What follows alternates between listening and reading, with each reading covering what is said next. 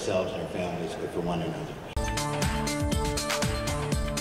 I believe that taxes are like vegetables. They're like our Brussels sprouts. We don't necessarily want to pay them. We don't enjoy filing our taxes at the end of April every year, but they're a very important part of a healthy society and a healthy economy, and we need to remember that. My name is Trudy Bone, and I'm the Executive Director at the Social Planning Council, Kitchener-Waterloo. And we're a local charitable organization that works to stay aware of our community needs and its assets. And we work to share knowledge to help others with their problem solving and planning needs.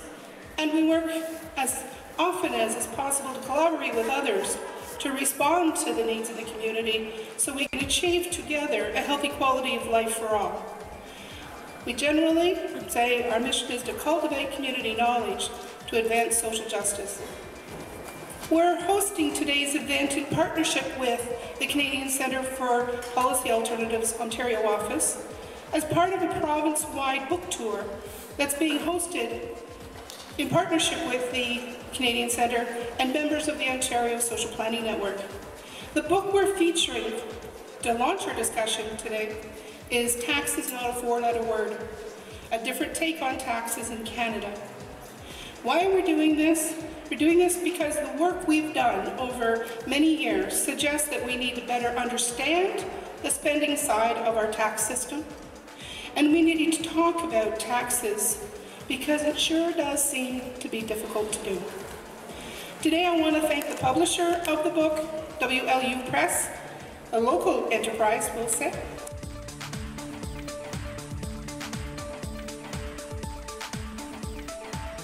It's my honor right now to introduce our guest speaker and our panelists. Dr. Alex Himelfarb is the co-editor of the book Tax is Not a Four-Letter Word.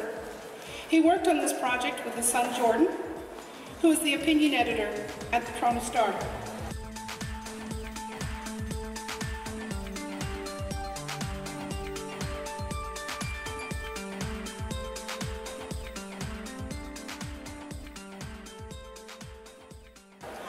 The contributors to the book reflect a range of expertise, differing opinions, and a common theme that it's time to talk about taxation.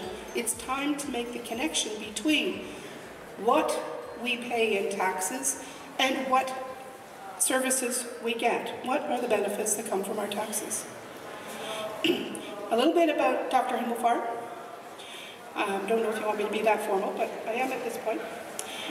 He is appointed the director of the Glendon School of Public and International Affairs at York University and the Centre for Global Challenges. He has an incredibly illustrious background. He's been a professor and worked in public service. And he has, amongst those, he was the Deputy Minister of Canadian Heritage.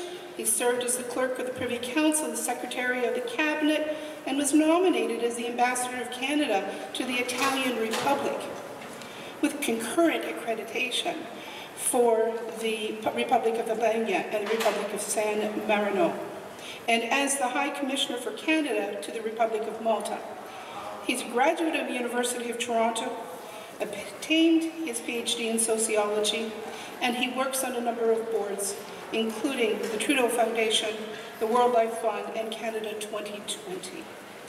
Our panel members today, seated at the front table, are at the far end, Kaylee Thiessen, who is an economist with the Canadian Centre for Policy Alternatives Ontario office, Mayor Carl Zaire of the City of Kitchener, who also serves on Regional Council, and Art Sinclair, the Vice President of the Greater KW Chamber of Commerce. You guys can all wait.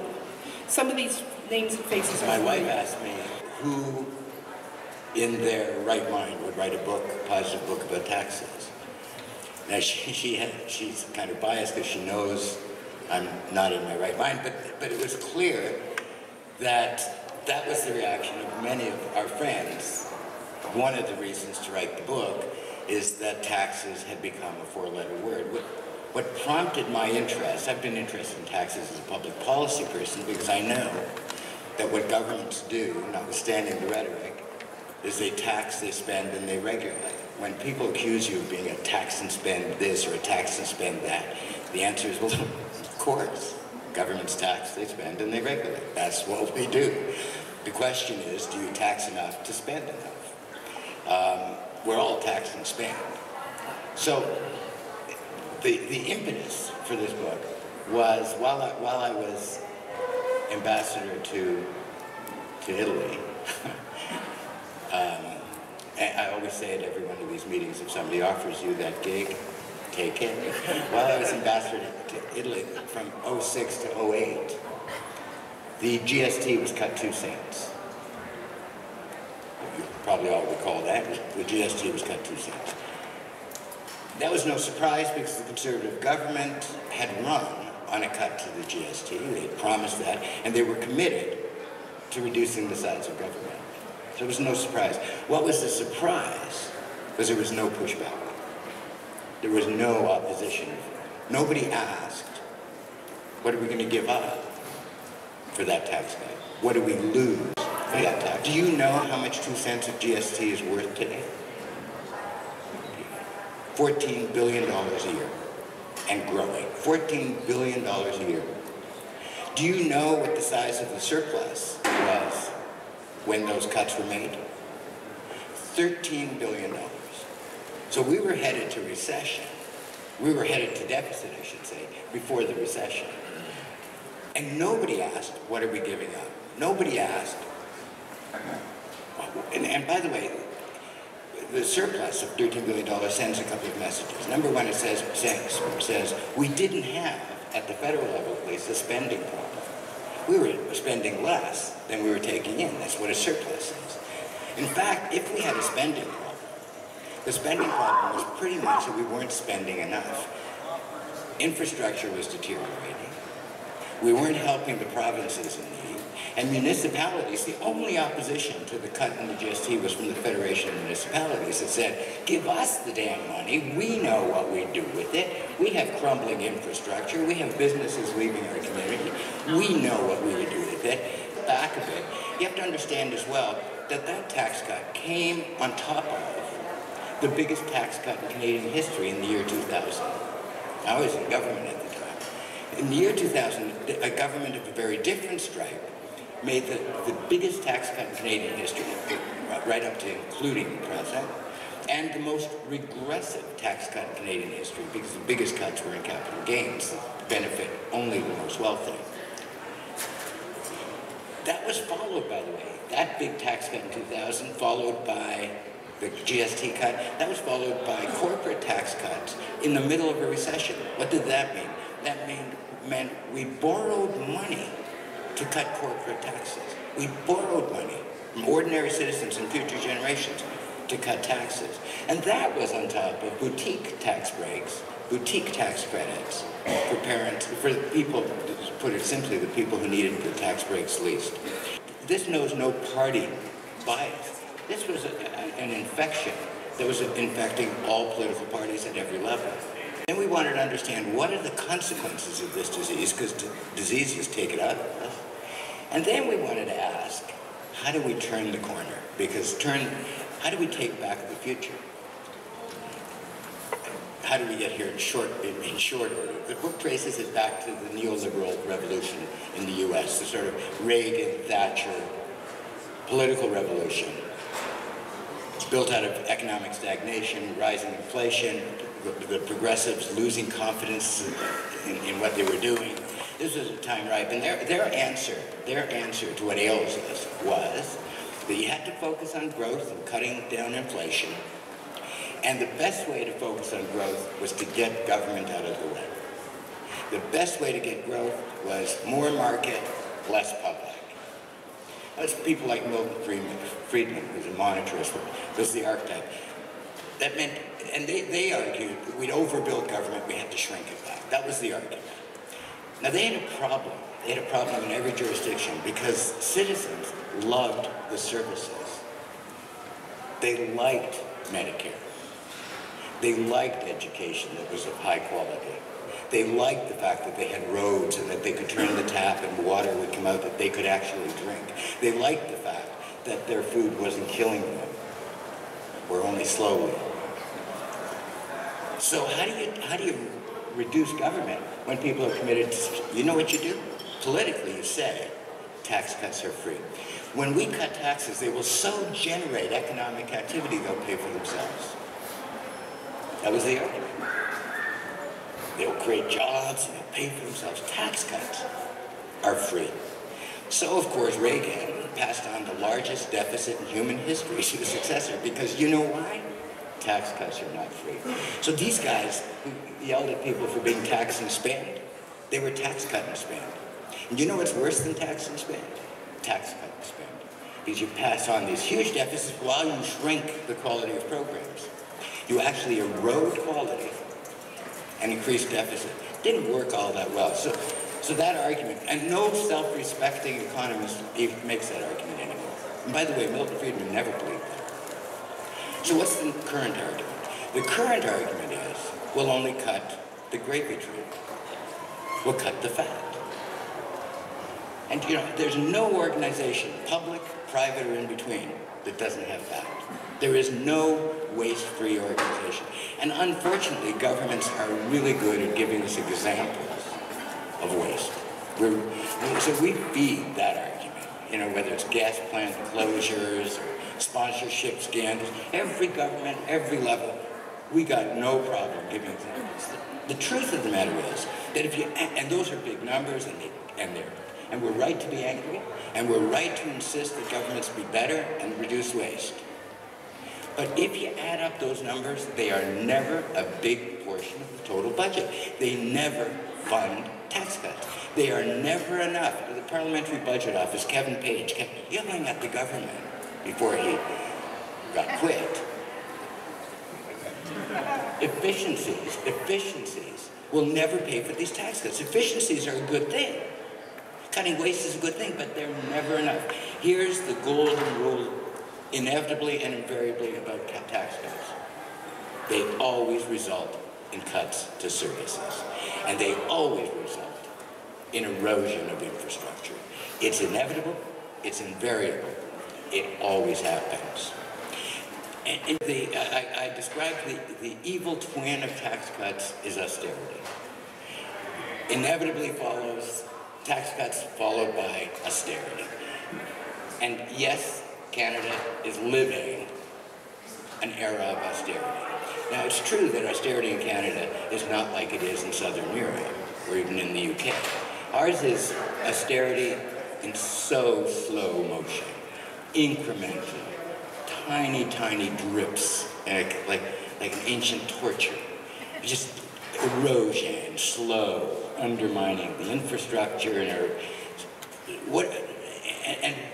it's harder, therefore, to notice. It's also harder to generate the opposition to it that you're seeing in Europe. In Europe, it's violent opposition. Here, kind of, I don't know, it seems okay.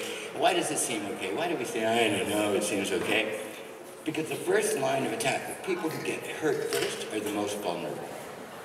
It's not us. We're doing okay. We got it pretty good. The most vulnerable, who are they? Migrants who are no longer entitled to benefits, even when they pay into the EI system. Migrant workers are no longer entitled to benefits. What the hell kind of country is that? Refugee claimants that are denied in the first level their refugee claim can't get essential medical treatment. Kids, people who are, what kind of country is that? Prisoners who are trying to remake their lives and got meager salaries while they were building furniture to try to sell. Meager salaries that they would use as those salaries are gone and their fees are up. Prisoners. The most vulnerable. And after the most vulnerable are who do we hit? The most despised. Bureaucrats. Bloated bureaucrats. Fat cat pension bureaucrats. That's, you know, as a politician, you want to have a quick hit, big success, blame the bureaucrats. The easy targets, but you know, when you're facing massive challenges like climate change and growing inequality, it'd be good to have a highly professional, capable public servant that wasn't running scared. Teachers, unions, you know, union bosses. I always point out that the new rhetoric is not to attack union leaders, democratically elected. There are no union, there are union bosses. So we created this sort of big divisions between unionized and non-unionized workers, public and private workers, huge divisiveness. So first consequence of austerity is meanness about the most vulnerable and divisiveness. The public issue for the next generation is rising inequality and the gap between the top 1% and the rest. It undermines trust, it undermines democracy.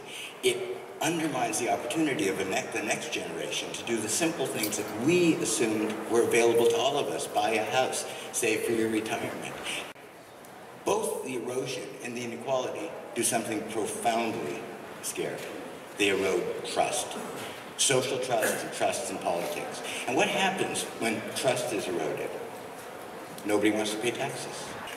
You're sitting in a gridlock in a traffic jam in Toronto. You've sat there for an hour. You can't get home to your grandchildren, children, spouse, partner. You're going crazy. The fumes are killing you. You got a headache. Your boss is an idiot. You just want to talk to your spouse, and you can't move. And you know what you say? Instead of saying, let's get together, pay taxes, and fix this traffic problem, you say, government doesn't work, I won't give them a damn cent. That's what distrust does. Distrust makes collective solutions to our collective problems seem impossible. It blunts the political imagination. When you ask people, what do you think? Should we have universal child care? People say, good idea, but how would we ever pay? Taxes. When you say, shouldn't we include home care in Medicare? People say, oh, yeah, sounds great, but how would we pay? Taxes. Build the infrastructure in your cities. You know, bridges are falling on people's heads in Montreal. Taxes. Fix the gridlock. Taxes. Invest in young people and make education affordable so the debt doesn't accumulate. Taxes. From 2009 to today, taxes as a proportion of our general wealth fell 4 percentage points. Each percentage point is worth slightly over $18 billion. That means every year we have cut a total, only at the federal level, 70 to $80 billion a year. You give me 70, $80 billion, let me be dictator for 3 days, and we could do some stuff. So we could take back the future, we could build the country, we don't have to accept decline, we don't have to accept despair. We can actually create the choices for the future, but we're going to have to confront the absolute reality of fiscal responsibility, and that is we have to pay for the future we want, and we'll get the future we're willing to pay for.